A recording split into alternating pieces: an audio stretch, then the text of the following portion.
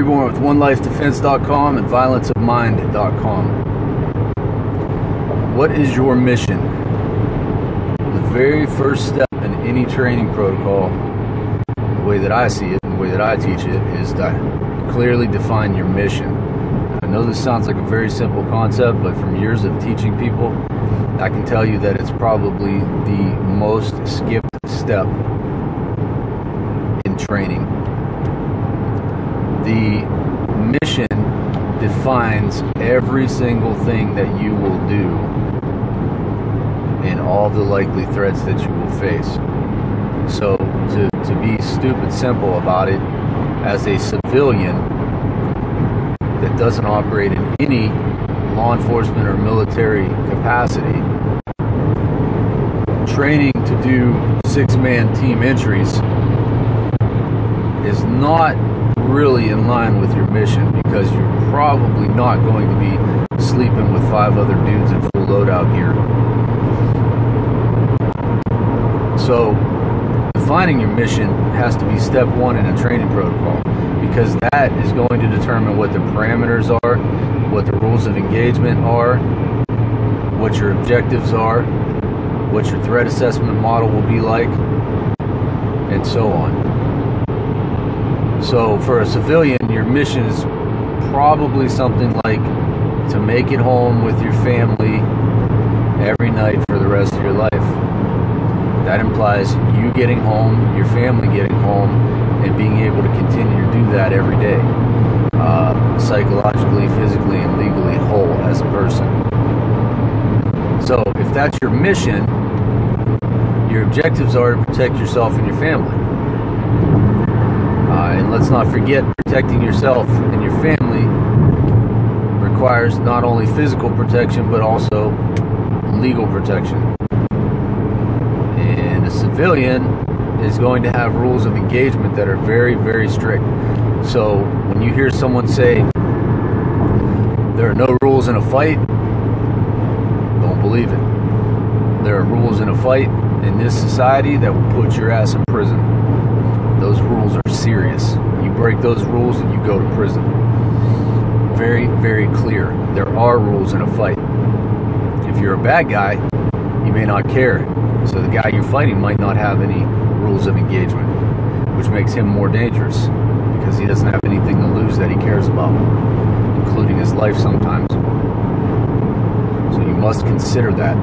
However, you cannot operate without rules of engagement, because you live in a lawful society, and you must fear the law and obey the law, or not, and go to prison and lose everything anyway. So defining your mission is the first step in all training. In my level 1 classes, I talk to people, the first thing I say is, what's your mission? And a lot of people can't even really describe what their mission is.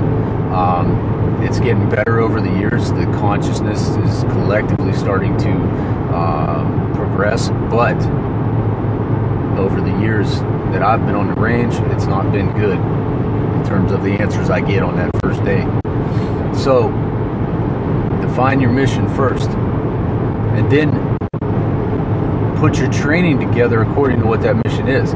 So every single drill you do, every single skill you practice, every single procedure, and if you even make it to a tactical level, everything that you do has to be in line with the parameters, the objectives, and the rules of engagement of that mission.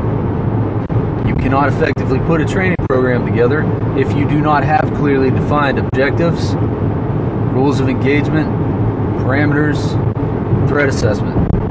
You cannot do it.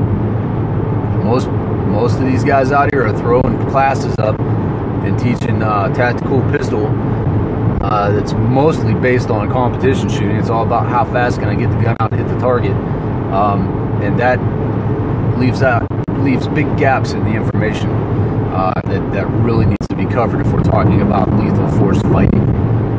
Lethal force fighting as a civilian or a law enforcement officer, because you also have very strict use of force policies and rules of engagement, and that's gotten pretty harsh on you here in the last couple of years.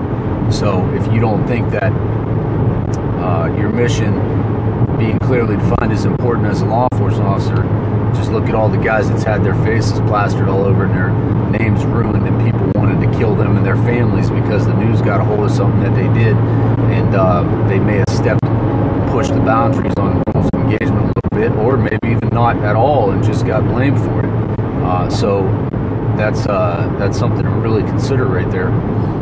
The things that I'm telling you, you see examples of fucking happening every day, all the time. So, rules of engagement for your state are particular to your state. In my state, you can't be at fault for creating or escalating the situation. You have to have a reasonable and honest belief in serious bodily harm or death at the moment you use lethal force. And you have a duty to retreat if there's a safe avenue of retreat in my state. And I don't have a problem with that, because if there's a safe avenue of retreat, you should probably take that rather than engage in a deadly fight that is unnecessary. And I know a lot of people that doesn't appeal to the sheepdog in them, but I'm telling you right now, coming from a wolf, violence changes lives. And if you can avoid that violence to live to fight another day, that's the route to go. If you have your mission clearly defined, you can then go on to put a training protocol together. Without a clearly defined mission, everything you do is going to be throwing shit against the wall, see what sticks, and some of the shit that sticks is going to be the wrong stuff. It's very easy to get sucked into practicing the wrong things, or getting into training that doesn't pertain to you. Now, do I believe in civilians training at tactical level? Do I believe in civilians training at team level? I do.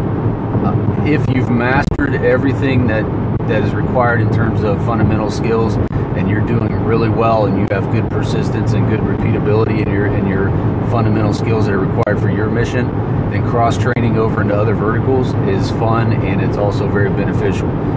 You learn important things. One of the things that, like for example, a benefit of training in a shoot house or working with a team member or team members is the awareness and ability to safely move around no-shoots, active no-shoots, with a weapon in play.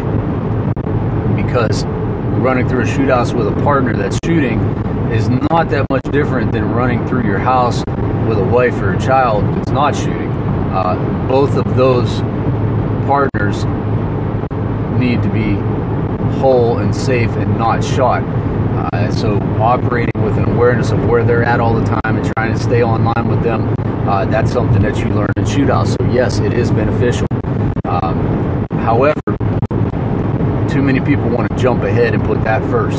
So what I'm saying is, define your mission, define clearly the parameters, which is how far you're willing to go, the objectives, which is what you're willing to go far for to protect, the rules of engagement, which are the laws of self-defense in your state, and threat assessment model, which is how do you assess threats and judge the level of your response to be appropriate. Those are all dictated by your mission and who you are legally in terms of rules of engagement and objectives. So give that some thought. The first step in every training is define the mission.